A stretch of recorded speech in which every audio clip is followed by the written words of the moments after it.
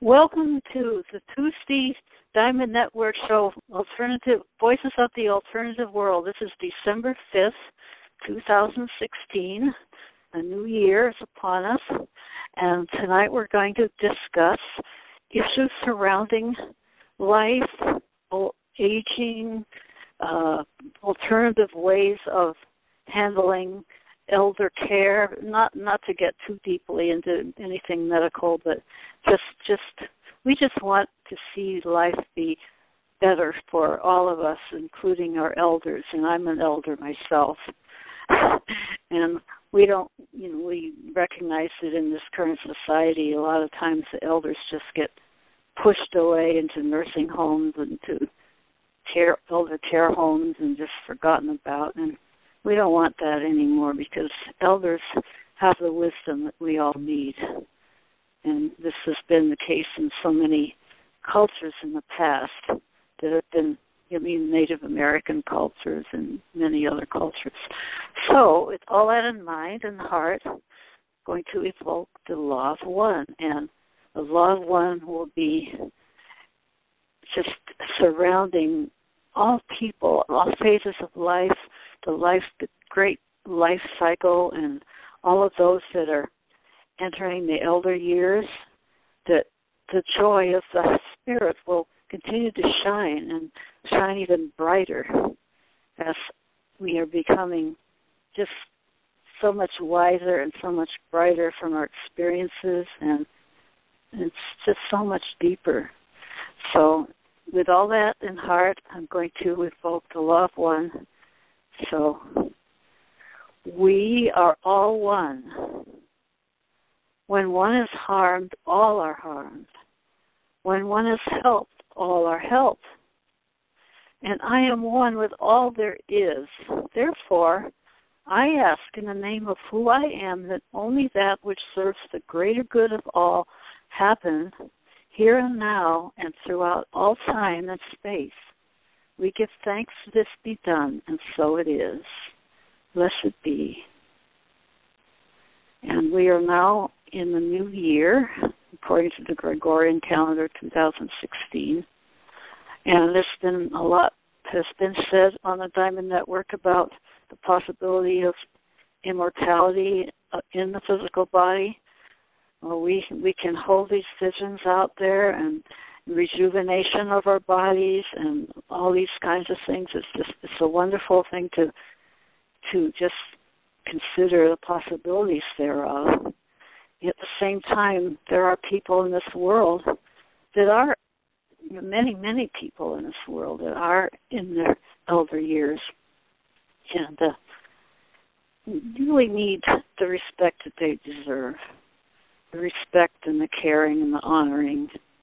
And I recently saw an article on Facebook about these, we've had granny cottages for a while, but now these are called granny pods. It's an idea where an elder, grandmother, grandfather can be in a home right on the same property where their children are, that it would have all the facilities thereof of a hospital room. Plus, greater aestheticism, of course, greater aesthetics and in beauty, and not just, even though it would be sterile when necessary, it would have plants and just beauty, thing organic, more organic in nature, but would still have the monitors that they were needed for monitoring the heart and other organs and et cetera, et cetera. So that was just one thing that came up for me in the past week, and I saw that on the internet, and I thought that was interesting because I just spent some time in a nursing home, and they did, the people there did have some good care from an allopathic point of view, yet, it's still not quite the environment that would be most conducive to just feeling like they are somebody. They really are somebody, and they're being respected for who they are. So, anybody else want to have anything to say about this topic? And we'll just have an open discussion this evening. Sonny, one thing when you mentioned it on Facebook, the focus of the program this evening, I thought about the intentional community movement, and I thought about the Fellowship of Intentional Communities, and I think the one thing is really important, and I'll mention it to Neil because he's been connected with that organization for a long time.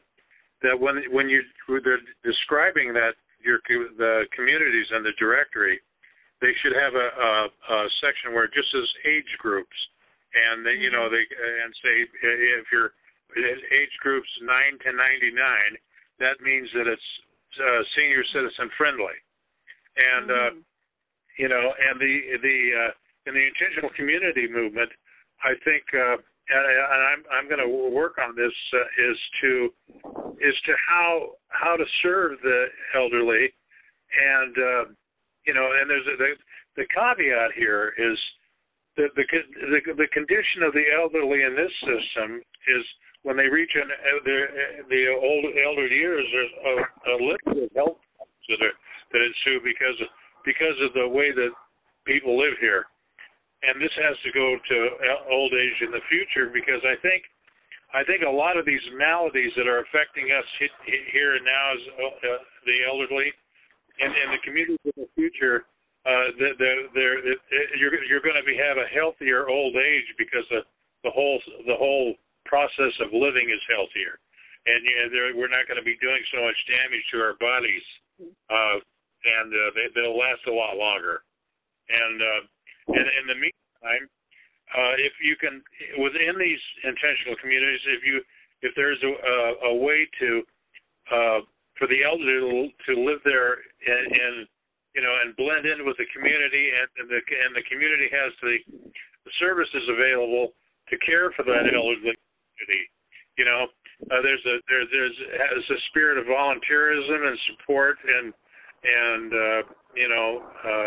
association, and they're making sure that there's participation by everybody, and that's something that has to be worked on, because right now some of the age limits are kind of restricted because they specify certain age groups or mentality or physical condition, and that excludes the elderly as a whole. There may be that individual that can do that, but it doesn't. Just because I'm not years old doesn't mean I can be of use and be of value in the community. And it's a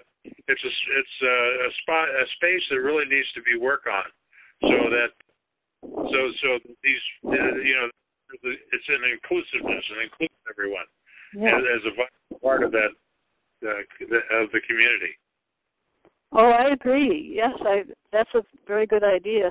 I haven't checked that site for that sort of topic. I should have done that before the show started. But yes, so many communities are geared towards younger people and people with lots of energy. But of course, we need all the age groups together.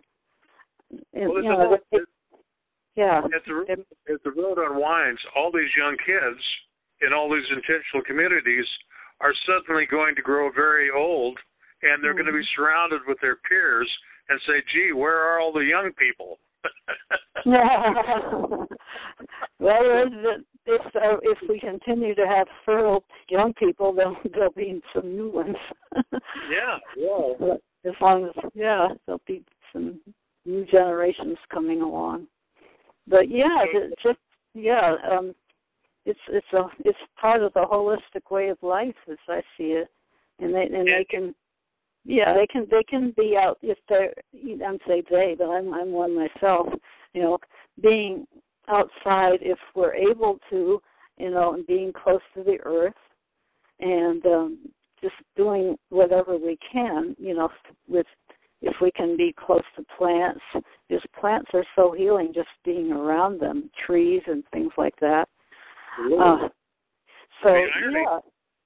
a bit of irony in this, because if you look at the elderly people in a way have done it to themselves because they've got these exclusive communities for only people for over 55.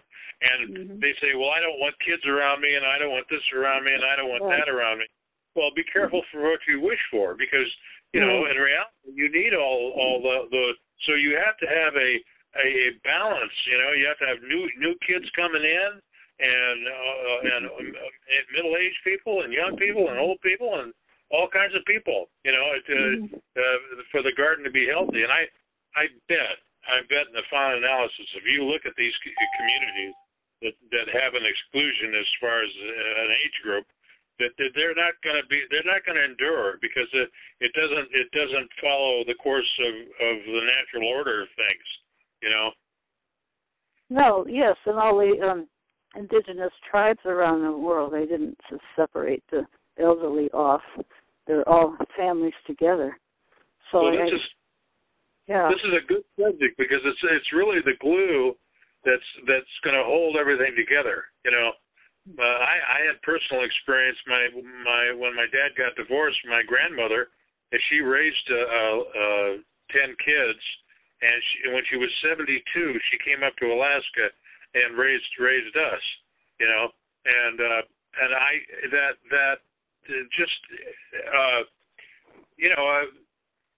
The way to describe it was like the sun coming into the living room.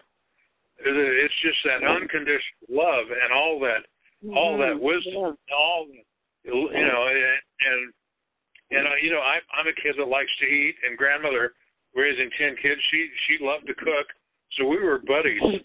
I held on onto her skirt, and I just waited to see for all this magic she produced. It was just it was an experience that really taught me about how important grandparents play in things, and as well as parents. The elderly are a vital part of a good, healthy life. Right. Yeah, that's been passed down through the generations. The idea of grandma's cooking and all of that. It sounds old-fashioned to many people now, but yeah, it's pretty wholesome actually, as long as they're eating wholesome food. But in the old days, food was more wholesome anyway, for the most part. She was as much help to Dad as she was to us kids, because he was, he would sometimes get on a rant, and she would say, "Vinny, come on, that's not right." And it's like having a little gentle policeman around, that kind of keeps things sane. Yeah. Well, it's sad when families get split up, and because in terms of for any one reason or another, But I feel that it's largely a function of the dysfunctional way of life that's been predominant. That they're just that they aren't getting along, and they have people aren't learning how to really be together and work things out, and then sometimes they just go away. They go somewhere else because they aren't able to have a harmonious relationship with their family. And there's a lot of in Europe where you have a bit of more history and tradition. The common thing is to have 3 or 4 generations living in the same house. It's just normal. Yeah, I see that in a lot of cultures. Just the great grandparents and the grandparents, and all the way down. So we're just looking at ways to bring life back into a more organic whole. I guess you'd call it whole or way of life, full circle, you might say. It's full circle, just like my friends in Oregon have this full circle church, full circle family church. I was corrected about that. But any case, it's just there's a lot of full circles happening right now. Things are just coming around in their cycles, and in our lives in so many different ways. I've been noticing that.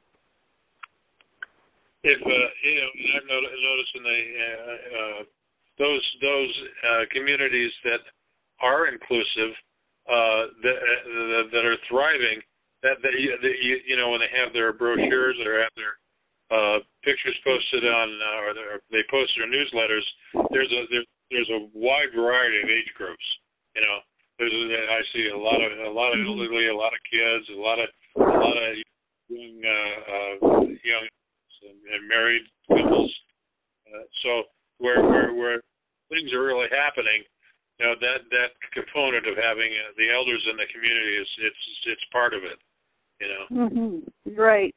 And if the elders don't have to be inundated 24 hours a day by the kids either. I mean, they certainly can have their space, their little cottages or their rooms or whatever it is. They can have peace and quiet when they want it. But it's natural. So they can have their space and their quiet, and I can totally relate to that because I like to have my space and my quiet. But then the family's always there, that it's there, and the kids are taught respect. Now that's something that's really important, especially in these times. That the kids have respect for their elders, not that they bow down and or in terms of they are taught to be all they can be and be creative and all of this kind of thing. But they are taught to respect their elders, and that's just an important aspect in their elders' needs. And I'm living it really in my household because I've got a 6-month-old granddaughter, and because of her mother going to school full time and working full time, and she's really busy. She's spending a lot of time with me and my wife, and she'll be in her mother's arms, and the little baby will be looking at me, Well, that's not. Yeah, you have a first-hand experience of being a grandpa. So the bond, you can see. Well, can you in small communities where these grandparents are interacting with their grandchildren and spending time and bonding, that's going to, as long as I'm alive, it's going to grow, and that's what I meant by the glue that holds the world together. It's just a love and unconditional love and patience and tolerance and all the qualities that you have to make life really successful and flourish.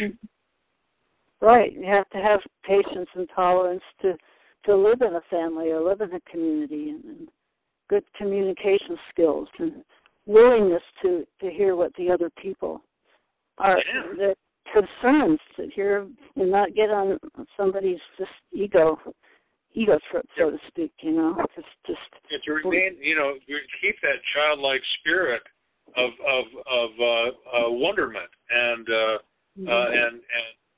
excitement and interest, about look what that person's doing. I see my little granddaughter; she's just really enthusiastic about being alive. Just the fact that she could be there and be conscious of our surroundings and be a part of everything. Well, we can learn from the children, that carry that spirit throughout our lives. That so many people get just jaded and just the light just gets dimmed, and I think of the Pink Floyd song that's "Shine On You Crazy Diamond," that now there's a look in your eyes like black holes in the sky, and it's sad that people that get into such negative places in their lives, they're kind of lost their soul, but they can get it back. The system beats the humanity out of you, It just it breaks the light bulb. It's like that song came to mind because of the diamond aspect. Shine on, you crazy diamond. That's like a child who's just so present, and sometimes when we get older, we get that back if we're open. The best thing, of course, is to never lose it, to never lose it throughout your life. But all that should be. It should just be gradually getting brighter and brighter and brighter and brighter. Right. Yeah, no voltage drop. Yeah, well, some souls seem to have to go through some pretty horrendous experiences, and some don't even. They leave their bodies because of that. But they, I think of a lot of the rock musicians, and died from drug overdoses and stuff. But they seem to have to live such intensity, and maybe that's what their soul needed. But it seemed to take them out at an early age. People like, of course, Jimi Hendrix and Janis Joplin and Jim Morrison and. If you look at the way those people were managed, and you can even look at people like Whitney Houston and what happens, and they get managed and they get hyper managed, and they have to appear at this concert, sign these contracts, and you're going to get sued, and they just get worn out, and so pressure, if somebody comes along and says, well, listen. Just take this, or you got to appear. Just take this, and this will perk you up a little bit, and then, and then they do that, and then 2 o'clock in the morning, and then somebody says, well, they say I can't go to sleep, and well, just take this, and this will help you go to sleep, and then next thing you know, addicted to uppers and downers, and in between alcohol on top of that, and then a lot of this, I don't think it's suicide. I think they're just bodies. They've got so many chemicals in their system, they just expire, Sure, yeah, they burnt themselves out. From exhaustion. Age 27. It's an interesting fact that several of these musicians did go out at age 27. The artists that endure take control of themselves, and they say, look, I'm not going to do 2 matinees on Sunday. I'm going to do a performance on Friday and Saturday, and I'm not going to do one this week. I'm going to do one in 2 weeks. I'm going to have time for myself, and they're balanced, But the ones that the ones that aren't strong enough to do that, and I even was in the process of writing a letter to some of the executives of the music companies.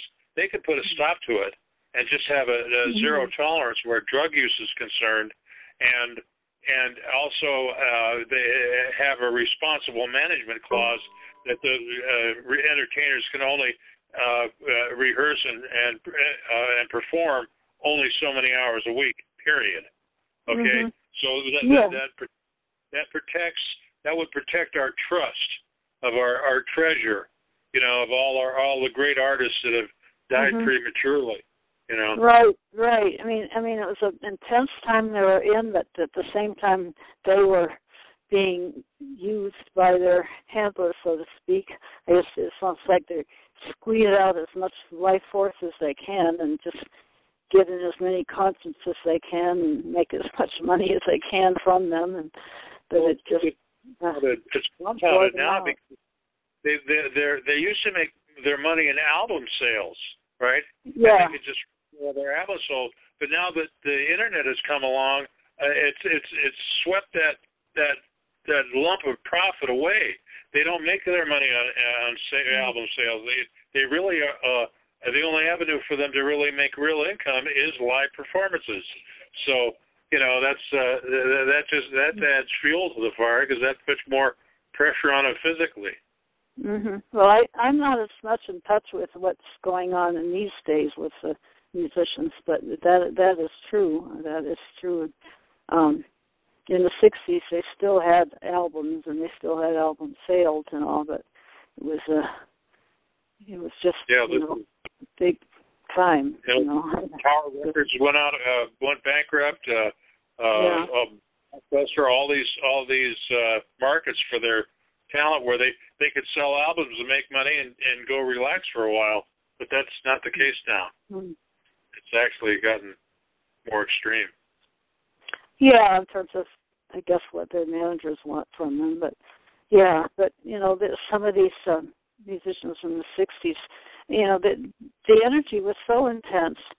You know, it's intense now in a different way. I mean, we're in this time of transformation, and we were then, too. So another level of transformation. Yeah, but then again, we were talking about elders, and it's interesting that we in the hippie times, very few of us had elders that had gone through what we went through, you know, to kind of get it. Yeah. Well, I had the virus. You know, I figured when I was like 20 years old, 22, 23, I said, well, you know, don't listen to anybody over 30. Oh yeah, yes, I remember that. Yeah, don't trust anybody over 30. But yeah, because at that time we saw our parents and the older people as those that were they were in a box. You know, they were square. They weren't liberated like we were at all. You know, it was a real, we call it a generation gap. That, I was drawn into the Indian culture, and then it reawakened in me what an important role the elders played. So that was I only had that syndrome for a brief period, and then when my dad and my uncle went to Hopi Land, and they saw where the elders were, you know, basically the elders were the council, and all the tribe members would give their piece, but ultimately the old folks had to decide what the given course would be after all the everybody expressed their opinion, you know. And I said, well, yeah, that makes sense. And I was grounded with my grandmother's upbringing, so there was always a warm feeling there. And I don't think I certainly mouthed the idea, but I don't think it was in my DNA, you know. In your DNA to do what? Yeah. To be in a tribe? Abandoning everybody over 30, you know. Oh, yeah. I mouthed the idea, but I didn't embrace it in my, you know, I didn't take it to heart. Yeah. No, I mean, I didn't. My parents were different people. Every time I turned around, there was somebody 55 that I really, really liked. Oh, yeah. Well, me too, because I really respected my parents and their spirituality, and they were ahead of so many other people, especially of their generation, in being vegetarians and eating organic foods much more than most people did in those days. And so, and they went to chiropractors. They were into alternative medicine to some degree. So, you know, they were part of the way there to where we got. And it was also my 60-year-old uncle that when I turned around, he was saving my bacon, you know. So it was kind of a folly, you know, of an idea. But anyway, it was certainly in the ether at that time. You know, when you're finished, if you're over 30, forget about it. Yeah, well, that's because most people's parents were, you know, just caught up in the old, we would call it the old society, you know, the establishment. Let's call it the establishment. Well, it was, you know, in the WASPy, it says turn around and begin anew. And boy, that was certainly the trend in the 60s, you know. Yeah. Yeah. Well, that was what's been predicted for so long, and actually WASPy did predict it in a certain way.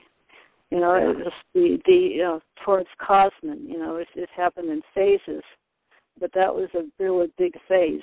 You know, that was a big breakthrough time, and had its fallout, which everything does. But when it's kind of funny because it says turn around and begin anew and abandon, you know, the past, but please listen to these gods that are several 100,000 years old.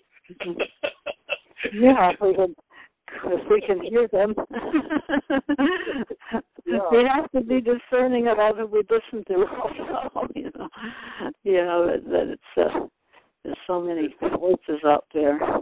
But even like the spiritual, all the spiritual paths that everybody got on, different explorations, and even when it became, not such a healthy thing, where the gurus were taking advantage of disciples and things like that. Those that got through it learned from it.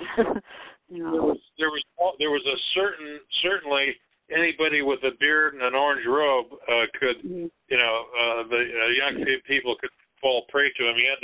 You had to wade through the charlatan and really get to the ones that really were sincere and real. I believe that Ram Dass was one of those real sincere ones. We may not agree with all of his philosophy, but I've seen him. I saw a DVD on his life. He's a glowing soul, so full of love. And I really have a lot of respect for him. Even though I never followed him, so to speak. I didn't go to his ashram or anything like that. But yeah, there were a lot of in this age, our truth. Their truth seekers were people like Gandhi and Martin Luther King and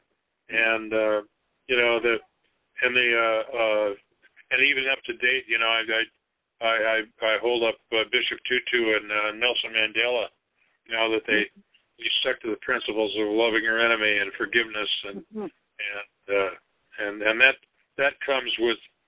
that can only come with age and wisdom. That doesn't happen when you're usually when you're really young, because it takes a lot of understanding to go through prison for 27 years and then come out. Wow. And with that attitude. Right. Well, he was a strong soul to go through that and come out of it and read after he came out. I mean, he was obviously meant to do what he did, but he's definitely a strong soul. Yeah, and Gandhi as well. Yeah, there are examples, in every age of these men who stick to the principles and live by them. Men and women. Mother Teresa.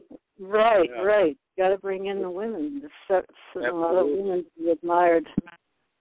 And I really do believe Oprah Winfrey is really sincere about wanting to help people and do things, and Melinda Gates, and there's just equally as many women in the world that stand up for these principles as men. It's not a definitely, and we need the divine feminine, and that's the signs of the times right now. We need the divine feminine energy. Yeah. Did you ever hear of a lady by the name of Grace Wade Boggs in Detroit? She was. I don't think so. I don't think. Grace Wade Boggs, yeah. She was really instrumental in the civil rights movement and an activist and a revolutionary. And as she aged and grew, she became much less militant. As time went on, the revolutionary became evolutionary, and let's be let's build a new world. Don't worry about destroying the one that exists. Yeah, well, that's what aging can do. It can just be a more well-rounded person and with perceptions, and not just going out and fighting, and just Grace is one of my female heroines, and Grace Wade Boggs. You can Google it, and her history is just it's a profound, it's prophetic. Her life, how one goes from a zealous youth to a wise elder. What is the last name? Could you spell out her last name? Boggs. B as in boy, O-G-G-S. Oh, okay. Grace Boggs. Okay. Yeah. All right. Well, I haven't heard of her, but I can look her up. She was in Detroit, and she was she was instrumental in organizing when Detroit fell apart. She was really instrumental in organizing community gardens. You know. Oh, that's really good. Yeah. Isn't that wild? And so she turned from a revolutionist to an evolutionist. Yeah. Well, that's good to hear. Yeah, there's been quite a few that have mellowed with age like that. Maya Angelou. I didn't know too much about her, and she passed away last year. But she seemed to be quite a extraordinary woman and so wise. Yeah, well, you kind of judge people by the company they keep, and when I look at Oprah, she always surrounds herself with really, really quality people with quality ideas, and that doesn't happen. You can't do that unless you're sincere at heart. What I've seen of her, I haven't seen a lot of her shows because I haven't had TV. But I did see a DVD about a lot of what she'd done, and it looked like she just really had a big heart and good intentions, and even using her affluence, and her fame for good. I put her in this category as the Gates family. Bill and Melinda. They really are an example of being, if they use a phrase, if you're given more, then more is expected of you. You're supposed to do something with that largesse and surplus. Well, if they're here with a mission, in their soul, and we all have that. But some are, really, really in the public eye, and they come here with a purpose, and hopefully they find out what their purpose is and don't get so swept up in their fame and fortune and just, the material lives that they just forget why they're here. I mean, of course, some of them are just there to do that and be the power mongers, but other people that have fame and fortune are perhaps here to do good, and to use that fame and fortune to do good. Yeah. And I think like some of it runs across the whole spectrum of the populace. I love a WASPy when it clarifies things. You can boil people down and really put people into two categories, and it's kind of bizarre. But in reference to they're either builders or destroyers, and the positive or they're negative, and it's very true. There are people that look at the situation and say, well, we can do something, and then the others say, you can't do anything with this. It's always going to be this way, and that's the difference. Yeah, well, they don't have the vision. They're not the visionaries. But it's interesting how I say it's an unfortunate imbecility of spirit. They're just not blessed with the Creator's light. That's the greatest gift there is, to be able to see, and that's a gift. And the thing of it is, the ones that are blessed have the responsibility of helping those that aren't. That's where the forgiveness comes in, and loving your enemy. And the light, some are just so jaded by life and the material on this world that they might have had the light at one time, but it kind of gets covered up and buried, and they all need help. I mean, we the lighter we can be, the more that others can see it and perhaps be inspired by it. Let's see. Yeah. Some other people come on the call. If anybody that came on the call would like to speak now, It's like That's me. Hi, guys. Elizabeth. I had a feeling you were here.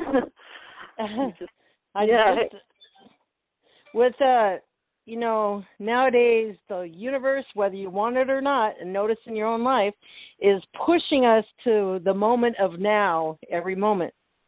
So your days are all goofed up. You can't be in your regular routine. I guess the best mover and shaker is drama in our life. The drama. Yeah. And we had that discussion, Elizabeth. And that's why I get that pushing you that you call it, and that's why I have an interest in the political situation. I want to see that creator pushing, this using the power of momentum, of the creator's momentum to really, maybe I'm in a few, but the more push, the better. Yeah, here's the phrases I've been using every day. Go with the flow. Tell yourself, go with the flow. Tell yourself it's okay. Whatever situation is, it's okay. It's okay. And another one is I am safety. I am abundance. That I am as never before. The phrase as never before means that you're not going to look at the past, which has programming all over it. You're not going to look at the future, which has programming all over it. It's as never before, because all things are possible. And so anyway. Yeah, well, in the now, on the present now, I guess I'm saying. Yeah, well, gee whiz. I mean, this we've been talking about. So what was your whole conversation tonight in a nutshell? What was the topic? Well, you had kind of inspired me last night when we were talking about how old I was and all that, and I was thinking, well, gee, I'm an elder, and there's so many issues surrounding older people and and how older people are treated in the society and all that. So I just had the idea to talk about just, honoring elders and better ways of having elders cared for, and of course the community is the best way. But, that's unity. We're unifying this generation with the former generation. All of us together can make a difference if we work together. Absolutely. Because we all have the wisdom of each generation. Yeah. That's what we were discussing that about all the generations together, the different different life stages, and then the fact that older people often don't want to be inundated all the time with kids and stuff, and I can relate to that. We have our space, but we can still have the family. The family's still there, I just got done listening to Franco Di Nicolo. He did a show back in July of this year, and so it's very important to just keep telling yourself, go with the flow. It's okay, and just working on your inside when you feel stressed out or whatever, and let go. And what's the other one? Yield and surrender. Lots of things. Just work on your own heart as experiences around you. Franco, it was called the ET experience, and I'll share more later, but he commented that 2017 we're going to be fully in fifth dimension. So fifth dimension is not materialization. No, we are loving this, and there's no fighting, no drama, and there's no hating people. 2017, fifth dimension, and in 2018, we better well get used to that, because 2018, here comes some more upgrades, big time, more after 5. So, yeah. Hey, bring it on. Well, yes, it's great that we can all handle it, and some probably can't handle it, but it's just how it's happening. But see, we can all handle it. We can all handle it. All we have to do is make the decision to work on ourselves. Don't worry about anybody in the world. Don't worry about anybody around you. Just kind of be your own counselor. go to counseling every day, a couple times a day with yourself, and as you change, your world will change around you. Right. Yeah. We're responsible for ourselves, certainly. You know, and when we got friends around us that are going through tremendous stuff, which I do at times, you know, they're just being affected by, you know, I can't always discuss all of these issues with them, but we can do the best we can to be in our own centers.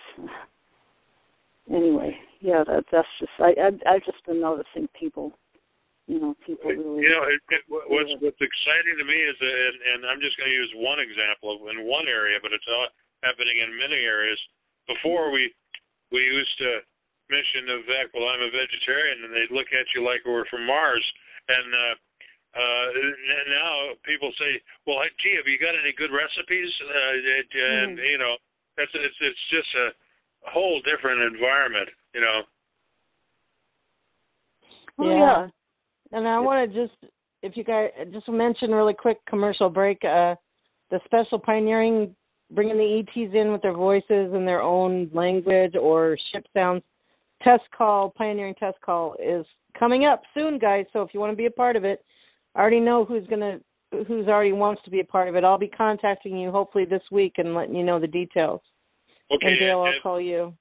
Yeah, and I'll be prepared to, you know, do the thing and be a part of that. And let me just give the number out to call me to be a part of that: 763-670-9120. 763. What did I say? 670-9120. All right. Okay, got it. And I'll repeat that for everybody's benefit. 612 area code. No, 763. 763. Yeah, that's what I wrote down. Wrong. Oh, go here. Oh, excuse me. Area code 763-670-9120. You got it. Yeah. Oh, well, that's good. Okay, and then there's I'm going to blog it on the blog tonight. I have to work nights tonight. But Pete Santilli, an update on the Hammond Ranch, right? That we got an intel last night on Monday's call. So if you guys haven't listened to it, it'll be up on the blog, or you can listen to it now. It's reference number 3. What did I say last night? 347, but on the recorded line. And yeah, apparently, let me just tell you, on this 7-minute YouTube, Pete Santilli's down there with the Hammond Ranch, and you'll have to get the detail. But he went in to get a Verizon hotspot to film, you know, independent people, you know, instead of the mainstream media. Well, as soon as he walked out of the shop and he went back in to get something, the girl that he had built a relationship with said, hey, he just walked out and then walked back in. An FBI agent called her and said, did Pete Santilli get a new phone number or something like that? So the FBI, they're trying to shut down, you know, truth or media.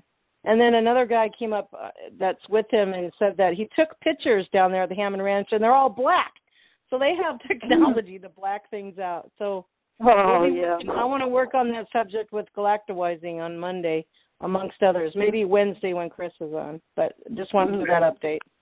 Yeah, I did hear that last night. I didn't. So when you hear stories like that, when anybody brings stories in there, don't think, oh my God, in your mind. Let's recreate this. Just get excited. It could be the love revolution starting, and have thoughts like that when you hear bad things. Yeah. You know, in the OWASP, it says that they will do everything under the sun to try to hold this thing together, but everything is going to fail them. You know, it's just all on quicksand, and they're frantically trying to hold on to this and make it work, and whatever they do to try to prevent it and censor it, it's the genie's out of the box, you know. I'm excited. I was listening to Franco Di Nicolo, and others have said, and we know the ETs aren't here to be our saviors. They're not here to help us completely. They're just, you know, they're here. They've intervened on nuclear nukes, which would have went off and we would have been all gone, but they intervened in that. But I am excited that we have somehow, the Diamond Network is working with our galactic friends, we're co-creating in the spiritual realm with the law of one, so we put things in the highest good of all concerned. And that is really having an impact. Think about that, guys. It's really having an impact. We're not waiting to meet the ETs. We're working with them now. Thank God for Chris and others, you know? Yeah, and it's good that they aren't placing themselves as worshipful or anything like that, even though there are a lot of pretty well-known names out there. I think the key, Elizabeth, and Sonny, is we have to remain proactive and enthusiastic and keep at it, you know, and persevere, you know. So you guys, on Voices from the Alternative World, you talk a lot about community and commune living together and working together. That's actually what we're building with the Galactics right now. We're working together, right, guys? Oh, yeah, a universal community. Yeah. It's what you say, organic good works working together in this world and the next for the benefit of everybody. Yeah. Well, and tonight's program basically, Elizabeth, was about our elders, both in this world and the next. Now, how we have to depend on them for their wisdom to guide us, you know, we're open to it. Well, you know what? We depend on them, and Franco just confirmed the book I'm reading on Thursday, every other Thursday with Candy, Sunshine Before the Dawn. He said there's about a dozen ET species that our DNA, we were created from a dozen or so ET species. So we're all ETs, and the humans are like a mixture of 12 different ET tribes, you know? Isn't that cool?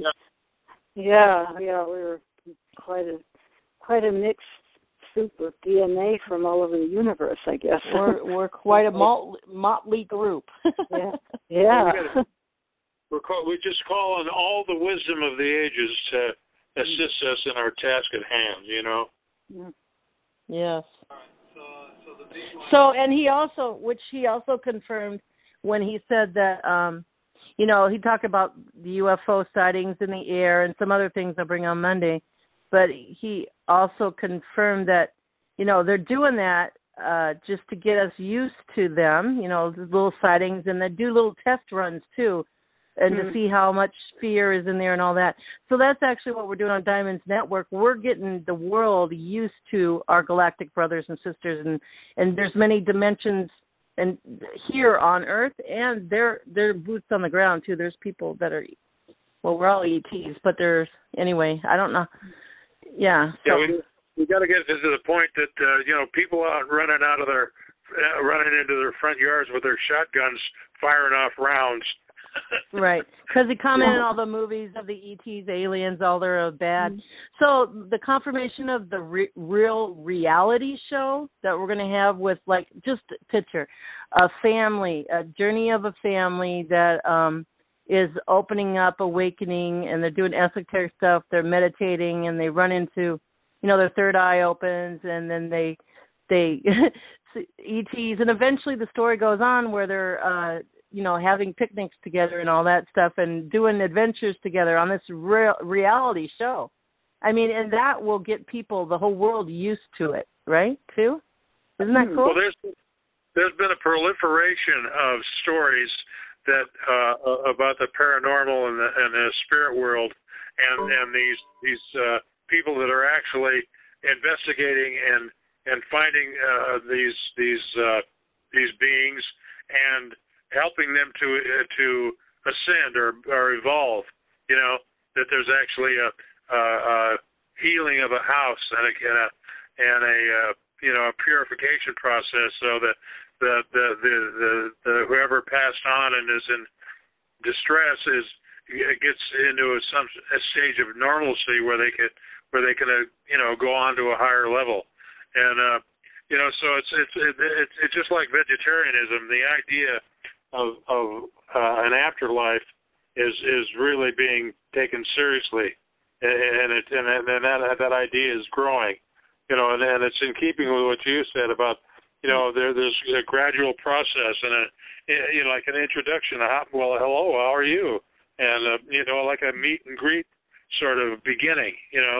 And eventually it'll be normal. It'll be the normal state of things instead of something strange. Have you been seeing, and this could be just something that she's doing, but, there's been some articles out there about Hillary Clinton talking about UFO disclosure. I've seen these on Facebook. If she has, she's probably done it in close. I haven't ever heard of her publicly speaking out about it. I think the science is becoming more and more convinced. The conventional understanding is that they're in agreement of sorts that there are actually UFOs, and they're starting to publicly admit it. And now it's just a matter of, since these things exist, then before we make a declaration, we got to actually find out what they are. So, I'm in favor of taking a scientific approach with this because it's got to make some common sense. And there's a lot of malarkey out there that people are just profiting off of nonsense, and selling books and spreading hearsay, and that's just a part of it, but it doesn't change the facts, and so it's like I say, like Elizabeth said, it's an evolving process, and it's gradual, but it's gonna happen gradually pretty quickly. Well, yeah, the real truth of what it is. I know. Yeah, there are a lot of people. I listen to Coast a lot and hear all the people that come on there, and they talk about aliens and all kinds of things. And some of them have some. They're kind of out in left field, or right field, or but others.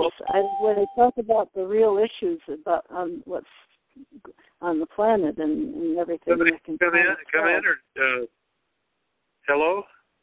Hello. Here I am. Okay, I got cut off. Something cut me off. I can dial back in. And I think the great thing about the really fantastic thing about this is when this really becomes accepted as, well, this thing is real, it's going to get everybody's attention. And I think that when we're actually in a position of being helpless in response to it, that it's going to change the general tone and the attitude, that we're going to stop harping about how great and powerful we are and start asking, well, gee, what do I need to know to be a part of this and understand it? Well, you guys understand, please don't beat yourself up. It's coming naturally. That is coming naturally in us, but we have a part to play in it. There's a push, yeah. And that's why I say stay in the now when you practice going into yourself and taking care of you, counseling yourself and changing and practicing a way that doesn't just feels odd, but it's a natural way, and you keep practicing it, then that helps. But we're going there anyway, But the people that don't want, there's going to be people that don't want to. They don't even know they don't want to, but they're still wanted experience on Earth like this, so they'll continue their experience, but on a less oppressive place. Some people are just more amenable to change. Some people are very, very resistant to it, and they're resistant to new ideas. And I think it's going to be a little difficult for them those types of people to go through this. Then that's the learning process. We're on the last stage. We're on the last stage, and once we're fully into fifth dimension, which last time there's a little bit of three-dimensional people. There's some three-dimensional, that most are in four-dimension, and then some are going in the fifth dimension, different places. But when we're fully in fifth dimension, there's going to be a cutoff point where, some people, they still need to experience this because they still want to grow, and they'll stay in a place like we're here now, and the rest will be in that fifth dimension. And both places are good. There's no, it's all good. Yeah, well, this is, and oddly enough, just like the higher consciousness has to lift the lower consciousness, we're going to be responsible to help them to grow and understand and get to the point where they can be a part of it. I don't see isolationism. I just see interaction and aiding and assisting in their growth and transition. There's not going to be a conflicting thing. It's going to say, it's going to be we're going to be like the Red Cross. We're going to those are really good people and they help us a lot. That's so. When you think of the whole scheme of things, okay, I'll ask myself and I'll answer, and then I'll ask you to think of this. When you think of the whole scheme of things here on Earth, us being asleep and programmed, and us waking up now in this golden age. So the whole scheme of things, what are some of the biggest pillars? What's number 1, number 2, number 3 pillars that need to come out to wake up, to help humanity wake up? To me, the 2 biggest pillars are awakening to that we've been put in a slave state and programmed on purpose. And the other pillar is that we have other beings that we've co-created with naturally on Earth and other planets, and we don't even have a clue about that. It's just, yeah. So those are the 2 biggest pillars for me. What do you guys think? Sunny, you want to? Well, I would tend to agree, and in just the of we're always talking about oneness, and we're all one, and so the idea of awakening to how we've been controlled all this time, that could be very scary for a lot of people, but it has been a gradual process for many of us, and universal compassion for all of life, the feeling of connectedness, so that we no longer treat other beings, like treat them badly, like they're separate, and treat our Earth like it's we can just lord over everything. That's a big deal for me. I think the consciousness raising of oneness of all of life, which ties in with everything else, ties in with knowing about our connections with the rest of the universe and all our brothers and sisters everywhere. And those that have that consciousness, they are the ones, of course, that we are wanting to connect with. Of course, we're sending our love and the law of one to all the other ones, and a lot of them seem to be changing their ways. So anyway, that's what I have to say about that, I guess. Okay. Well, the 2 pillars, the 2 things to me that are really, really going to make the difference and a change in our spirits is when the supremacy of ideologies and religions is removed, and all of the things that are practiced on Earth are strictly boiled down to a matter of choice. That specifically, for instance, the Gestalt in the Roman Catholic Church, that there are such things as righteous wars that God blesses and supports in defense of Satan and evil. And you have 2 big religions which comprise about 3 or 4 billion people on Earth. You got the Judeo-Christian, and you've got the Muslims. And once you take that cancer out of the religion, and just get down to love, unconditional love for our fellow man, then you've established peace. So it's just the removing belief of a specific idea from the it's like a structural weakness in a building that's going to guarantee that it's going to fall. And so to create peace, these religions have to really just shed themselves of that thought, and then just practice what they, love your neighbor, love your enemy, love everything, love your creator, love, just unconditional love. And okay. And then the other one is in the secular world, eliminating the idea that we are predisposed genetically to be aggressive, violent creatures. And I think the intentional community, by the more the intentional community grows, it says, and none of these thousands of communities want to have any violence. They don't have any crime. They don't have people injuring each other. So it's not human nature. And they always quote Darwin as the authority, and that's their rationalization for why the powerful prey on the weak, because that's the natural order of things. So I said those two ideas have to be removed from the gestalt of human beings to get free from tyranny and violence and war and crime and poverty and all the things that are the church says the poor will always be with you. Well, yeah, if there's righteous wars and man's inherently prone to be violent, yeah, they will be with you, but that's false. So removing those falsehoods from the body, from the heart and the soul and how spirit. do we do that? How do we do that with places like the Diamond Network and all the other places? The strategy. So I have a question. Yeah. The strategy, I would say, full speed ahead. You do it with education, and you do it with information, and you do it with truth. And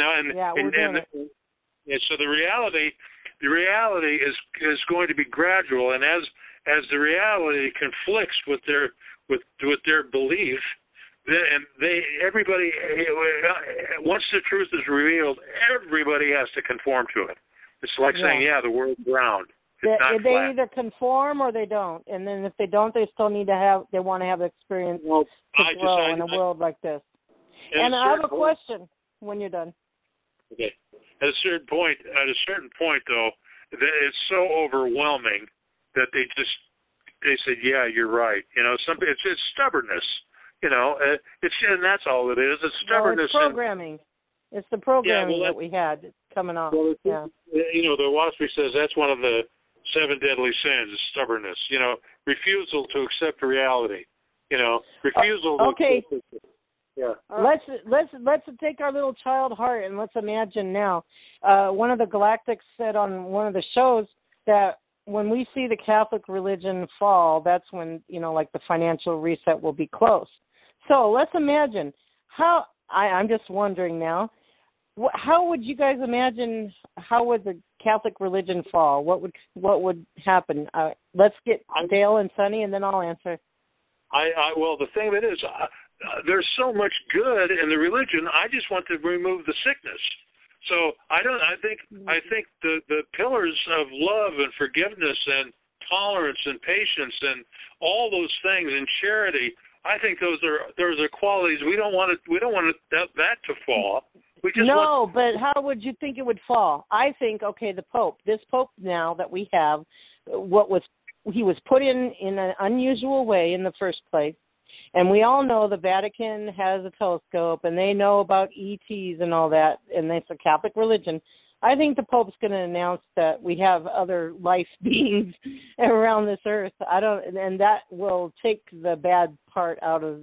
It'll take a big adjusting in the Catholic realm. Oh, cat scratched me. Oddly enough, just on that note, I've got a Pope letter written for the Pope, and I'm going to send him a book. If you want to, I could read it to you. It's just going to take a second. It's on the. I got to bring it up on the laptop. Maybe that letter will trigger the Pope to do his disclosure. Who knows, right, Sonny? This Pope.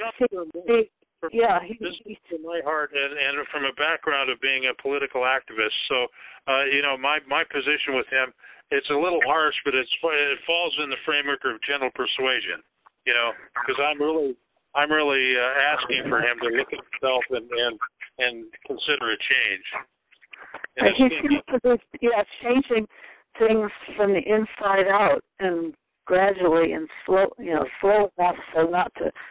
I can appreciate you may not agree with everything in the letter, but I can appreciate that. But this comes from a lifetime of activism and being mentored by my uncle. So, and he's not here, and he'd probably edit the letter, but I think for my understanding and the way I see it, it's appropriate.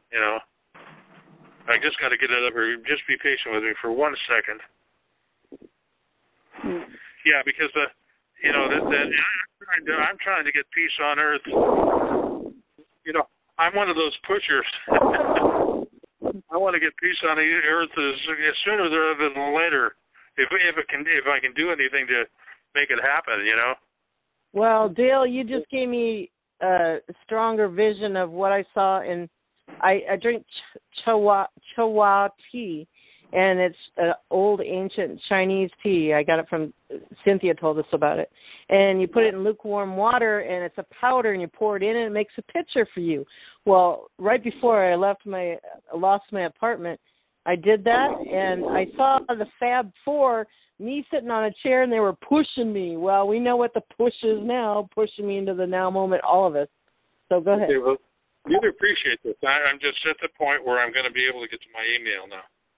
Okay, here we go. Takes me a minute to. I'm not real swift on this, but I get there in my own good time. Let's see. Okay, here we go. We should be accessing it here shortly. I'm getting closer. Okay. Something happened there. Just give me once again. Sometimes I got to do this twice. The nut behind the wheel's loose. I got to fix it. Okay. Hold on 1 second, ladies. I got to use both hands. I want to put the phone down. Give me a second.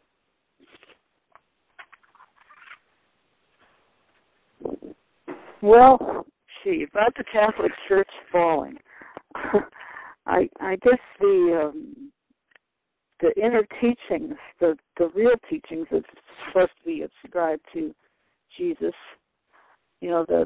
which is all good stuff, but everything else was orchestrated by the popes in the Middle Ages and way back then for patriarchal control.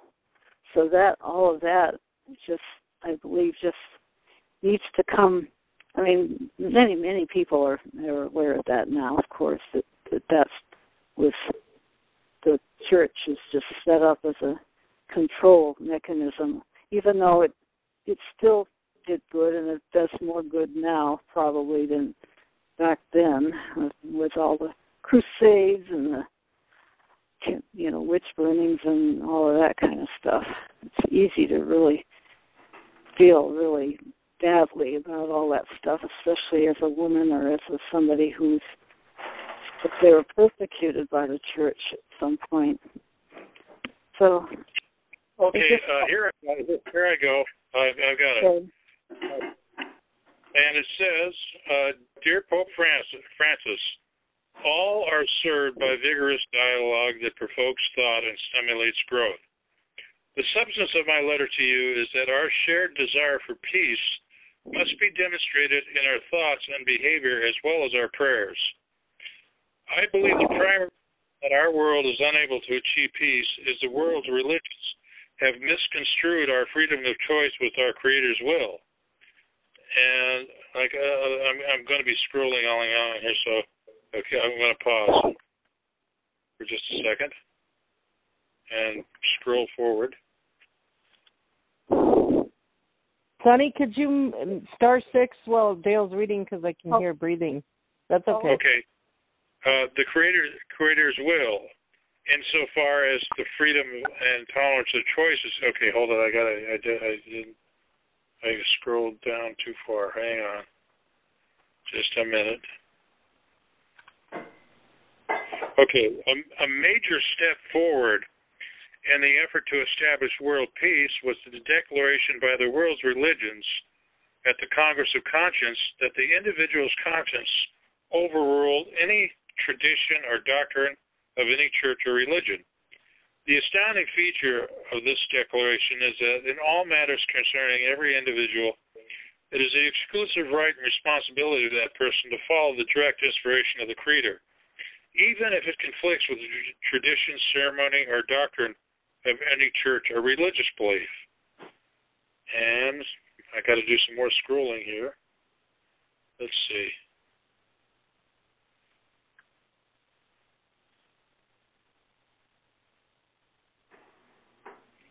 Okay. Okay, now just a second.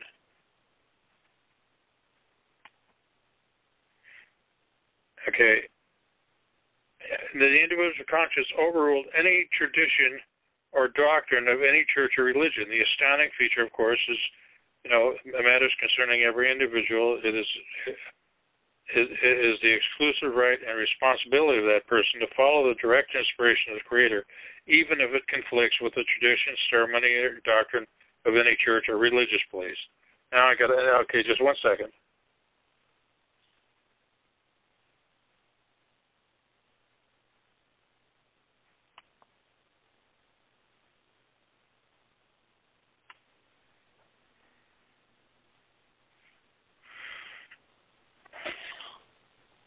This computer is just not.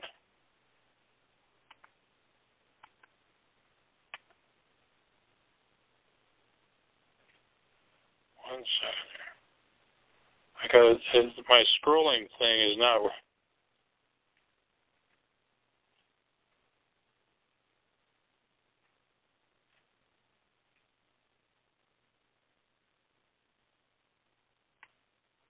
Finally, religious order is in step with the Creator's will insofar as the freedom and tolerance of choice is concerned. This is a monumental step forward. However, there remains an 800-pound gorilla in the sanctuary, the sacredness of life, the sacredness of all life. Is everybody still there? Yeah, we're here. Okay. This is the 800-pound gorilla, the sacredness of all life. If we continue to live in this quagmire of laws written by corrupt, unprincipled rogues who quarrel endlessly over the right to take life and when it is legal and when it is not, peace will be impossible and the church's doctrine will be correct. One second, I'll do this. I got it right now.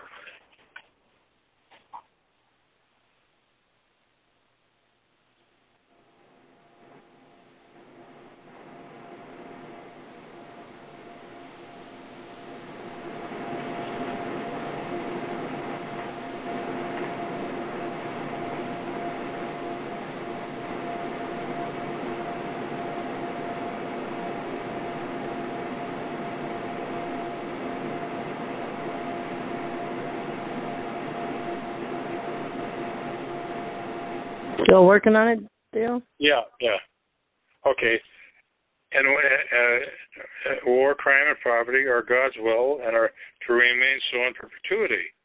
If that is the case, let Darwin reign. God doesn't exist or has abandoned the planet Earth and left us to make of it what we will, like an absentee slumlord.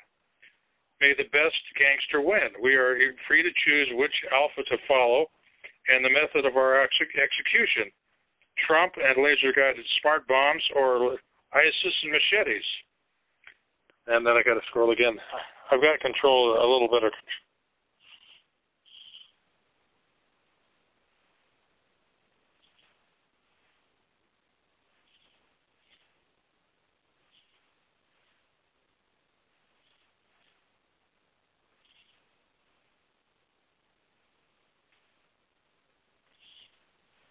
Dale, are you just picking certain parts of it to read? I can't understand what. Here, let me try something else. Here, hang on a second.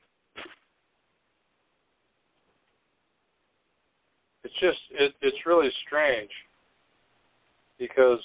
Well, just keep working on it. Anyway, I like how people like you write letters to all the officials. That takes a big heart. So thanks for doing that. Yeah. I think Dale's written Obama letter and others too. Yes, I believe he did. And tomorrow night is an hour later now, you guys. And instead of 7:30 Central, it's 8:30 Central. Candy and Chris will be on. I'll be on tomorrow's show. Chris has got something that happened on another show that he did, which was really good, and I'm not going to spoil the surprise. Mm-hmm. Looking forward to it. Should be interesting. It always is with him. Okay. Well, here's my chore for the week. I'm going to get this letter converted to a single sheet of paper that I can, and I'll read it at the beginning of the show next week. Okay? Because it's for some strange reason, maybe there's. Yeah, and I'm not saying it's a coincidence. There may be mischievous afloat here. So I'll get it in written form on a letter so I can read it so it flows properly. But it goes into great detail about that truly it's a matter of his conscience. I'm not trying to influence from one way or the other, but I am confronting him with if he's going to pray for peace, then let's do what we have to do to make it happen. And not just all smoke and the holy water. Mm-hmm. So anyway, ladies, on that note, next week I'll have a really little surprise, and it'll be coherent. All right. Well, I will say that next week I'm pretty certain that Lynn of Sharing Gardens will be on, and that doesn't mean you can still read your letter at the beginning of the show, of course. But yes, it's really short. It's going to take like 5 minutes. It's just that I'm having technical difficulties, right. And so the scrolling thing is not operating right. Did you write one to President Obama, or who else did you write one to?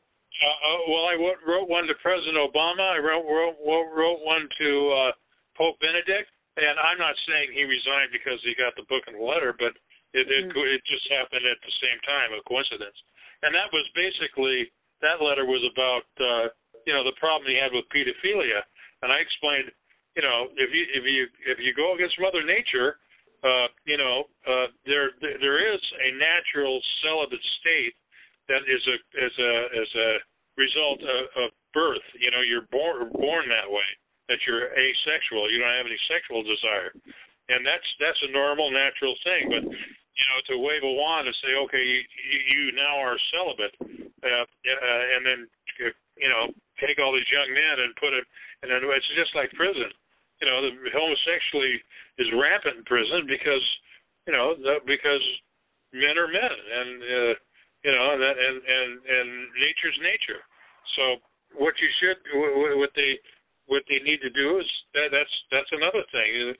That's a matter of choice, to get married and have children, and or to partner with somebody of the same sex.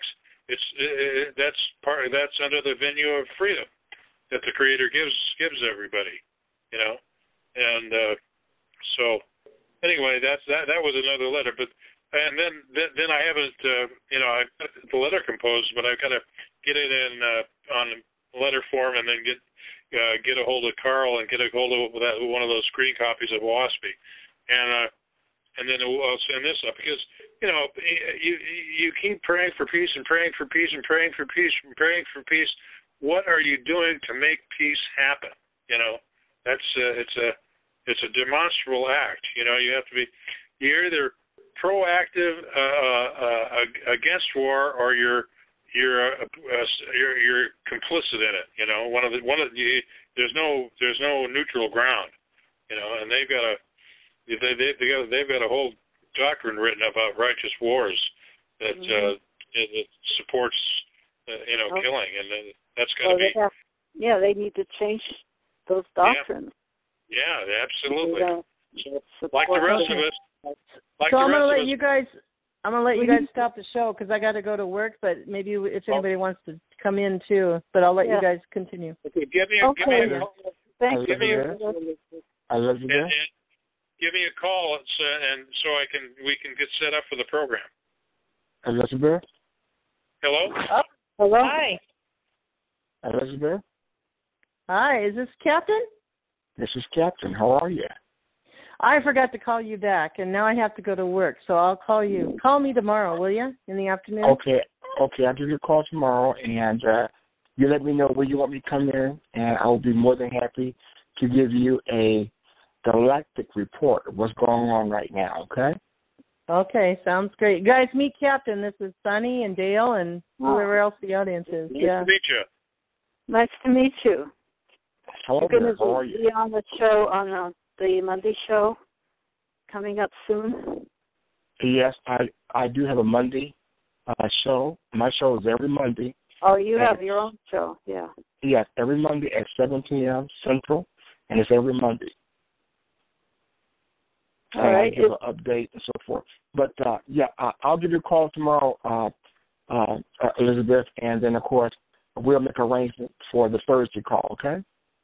Okay, and if you know, when I started Diamonds Network, Captain was me, Captain, and Judy started, or I started it, and I invited those two, and so now it's come. Now that's a good sign. It's coming to completion, a full circle. We're back together, you know, at least talking, and we'll see what we're going to do. If you would, Elizabeth, get a hold of Judy and let her know that I'll be coming back on. Yeah, I will. Okay, great. All right. And Elizabeth, give me a call as well, and so I'm sure that I get on the program. Okay. Yes, I'll make sure. Okay. All right. Nice talking with everybody, and see you next week, same time. Yes, thanks everyone for being here and those that are listening on YouTube. And we'll see you next week. And Lynn of Sharing Gardens will be guest next week. Thanks. Fantastic. All right. Take care. Okay. Bye-bye. Okay, I'll push the button then. Okay. All right. Very good.